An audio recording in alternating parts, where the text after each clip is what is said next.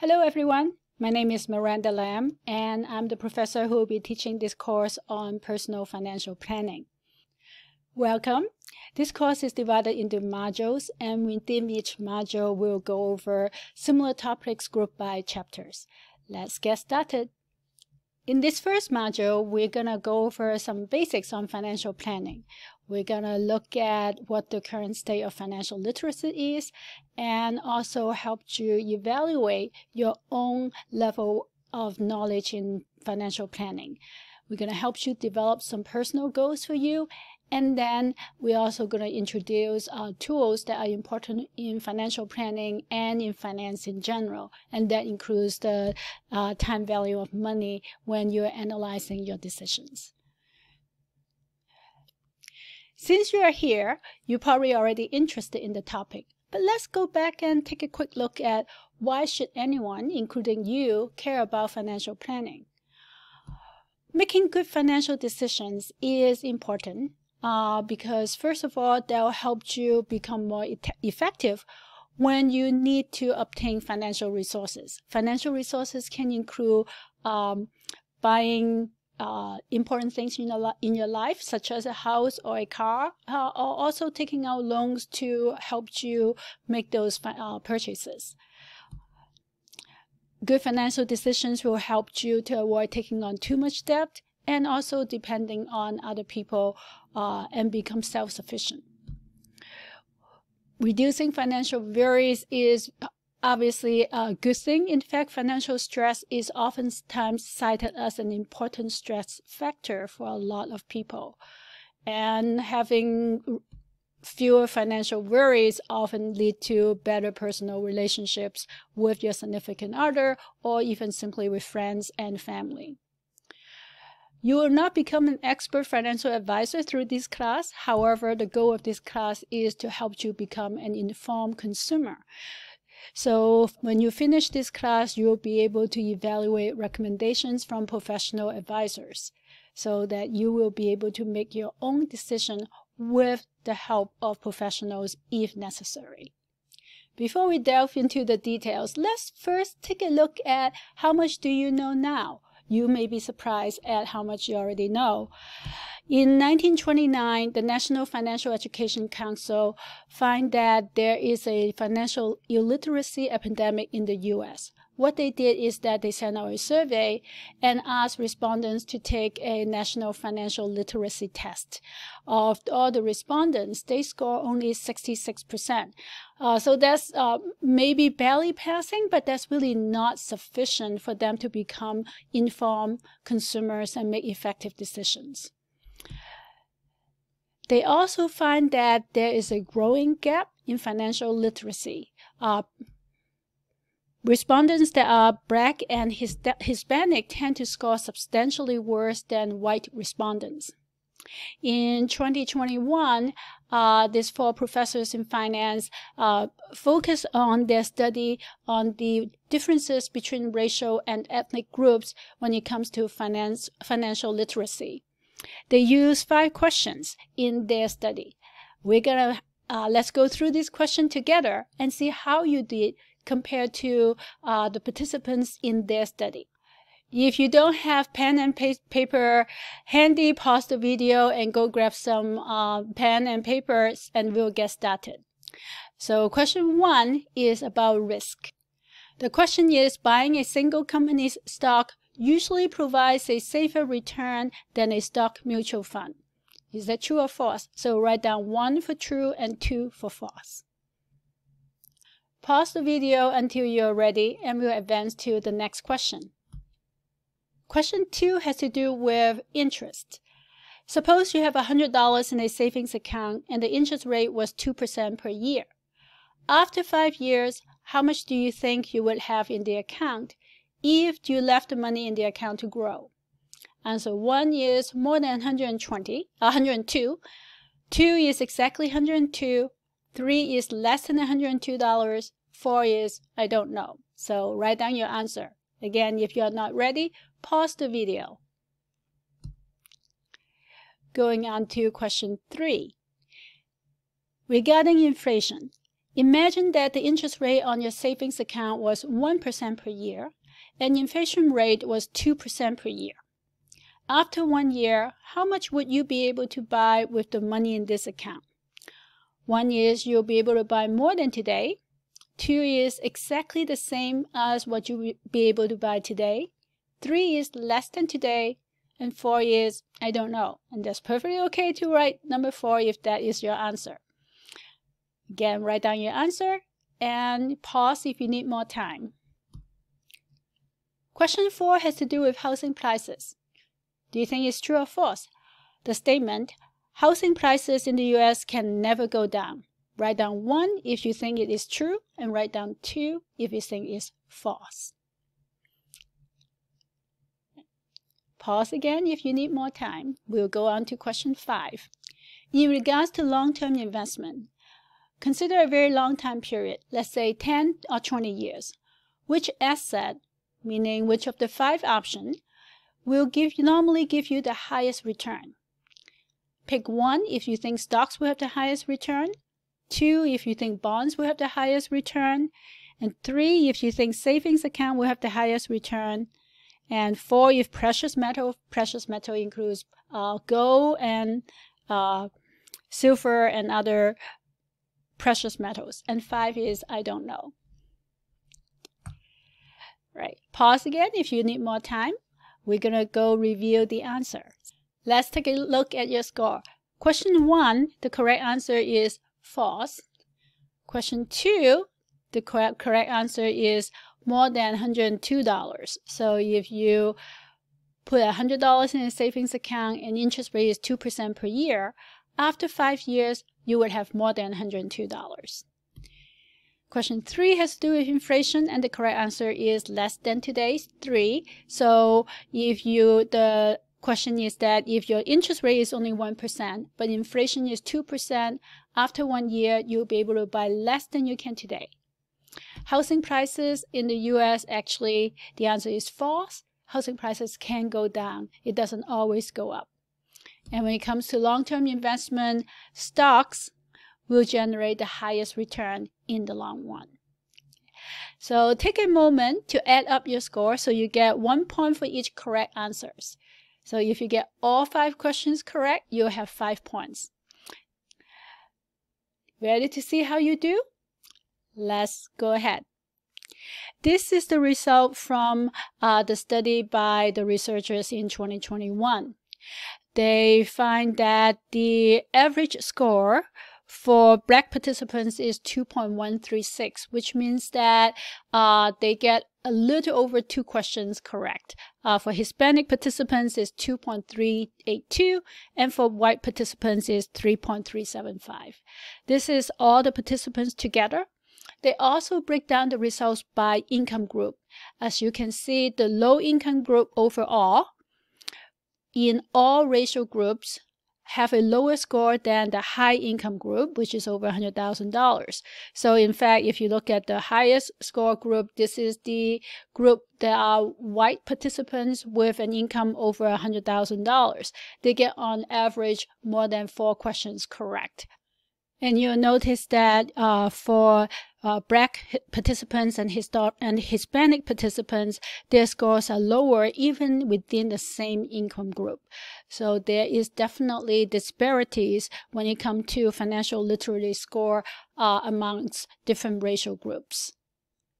We did not know the reason for why the scores are different. However, what we can do is do better in terms of education, not just in terms of outreach, but also in the educational materials. And that is actually what this course intended to do as well. Let's take a look at the overall factors that may affect how you develop your financial plan. First is your life cycle. Life cycle describes the different life stages, not just your age. Life stages may include your education journey, your personal relationship journey, whether or not you are single, in a committed relationship, have children, no children, whether you're starting in your career, you're restarting your career, you're changing your career, or you're advancing in your career. Each stage has its unique financial needs. And then there is the personal factor, and this is the age, which is an important factor, but not all age have the same life cycle, right? You can be at the same age, but at different stages in your life. The size of the household, your income, and the number of dependents. And number of dependents may be different from your household size. You may be financially responsible for someone who is not living with you. Also important is your own personal values. Personal values are ideas and principles that you consider correct, desirable, and important. So that we'll take those into account when we discuss how do you incorporate and live out your value within your financial plan. Traditionally, financial planning often is assumed the planning is done for a traditional household that has 2 parents, 2 kids in the middle or upper middle income class. So some of the advice and also knowledge assume that someone comes from this traditional household. That obviously does not address the need of everyone. So in this class, we will actually look at the various financial needs for a more inclusive demographic, meaning that you may not be a traditional household. You may be a single parent. You may be 2 income with no kids. You may be single. You may be in a committed relationship. You may have to take care financially of both your children and your parents, so the so-called sandwich generation. Or you may be responsible for an extended family beyond just your parent and children, maybe your siblings. So we'll take all that into account as we develop financial plans. So you have a chance to incorporate your own personal life stage in developing your own needs. Here are the basic steps in financial planning. Step 1 is to know where you are, because if you don't know where you are, you can't really go where you want to go. So what that means is you have to evaluate your current financial position. We're going to go over how would you do that, how do you create your personal financial statement. So that is the first item that we'll go over. And then you need to decide where you want to go. That means setting your financial goals. We typically classify goals into different based on its time frame.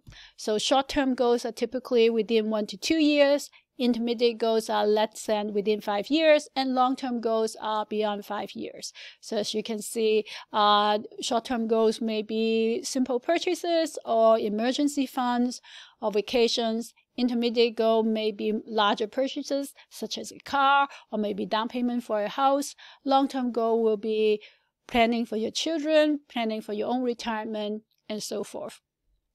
We'll go over each of those stages, and also how would you use different financial instruments to help you reach the goal.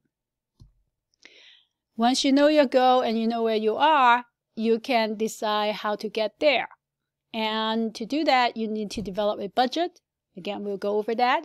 And we'll talk about how you can invest your money to reach your future goal, and also borrowing money to reach a more current goal. After we have done the analysis and the calculation, you can choose the best route. And that is when you take into account your life stages, your unique situation, your personal values, and we also talk about overall factors in the economy and the trade-off between risk and return. And then you are ready to create and implement your own financial action plan. At this stage, you may or may not need the help of a financial professional. We'll actually talk about that in future chapters. We'll show you some simple do-it-yourself plan, and that may be adequate for you. But if that is not the case, you also will become an informed consumer and ask the correct question and find the right financial advisor for you. As all plans, they will not go as predicted. Life is full of surprises, so it's important to review and revise your plan. At the minimum, you should review your plan once a year. And also when important life event happens, such as getting married or getting a divorce, birth of children, or death of relatives. So all those are important things to take into account.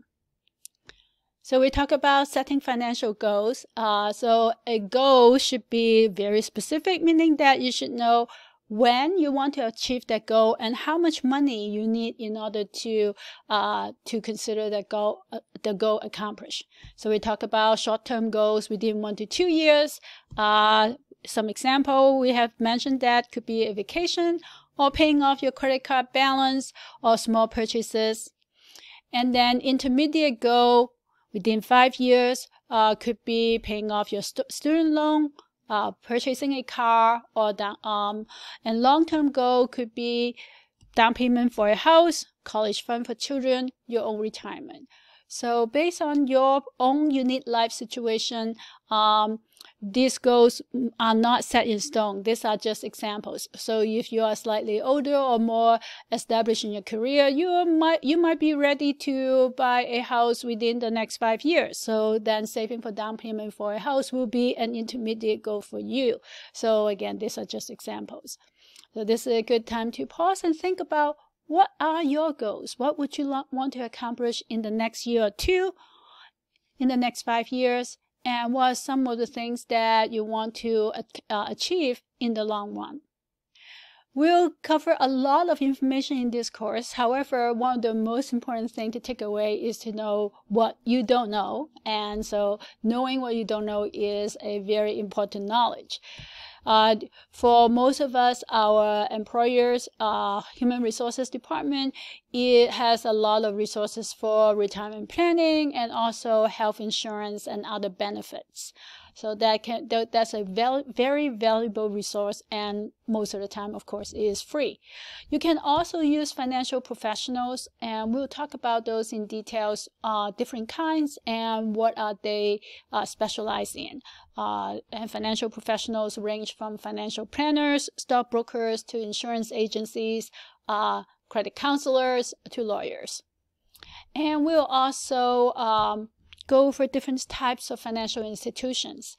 And this can be confusing sometimes. So financial institutions includes banks. So most of us probably have a bank, but then what are investment companies and what are brokerage firms and how do they relate to each other? We'll go over that as well. You can also get information sources for financial planning online or on paper. These range from newspapers, magazines, podcasts, YouTube videos, to phone apps. So in addition to gaining the knowledge yourself, will also help you evaluate which of these resources are valid, reliable, and appropriate for you. Inflation is particularly important when we think about financial planning. So just a brief preview of what inflation is. Inflation is defined as the change in the Consumer Price Index, or CPI. CPI Consumer Index is computed and published by a government agency, by the Bureau of Labor Statistics. So the BLS publishes CPI every month.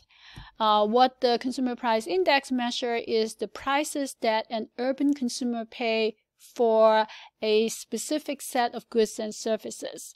So your personal experience may be different from the official inflation rate for that reason. If you don't live in an urban area, then you may be consuming things that are different than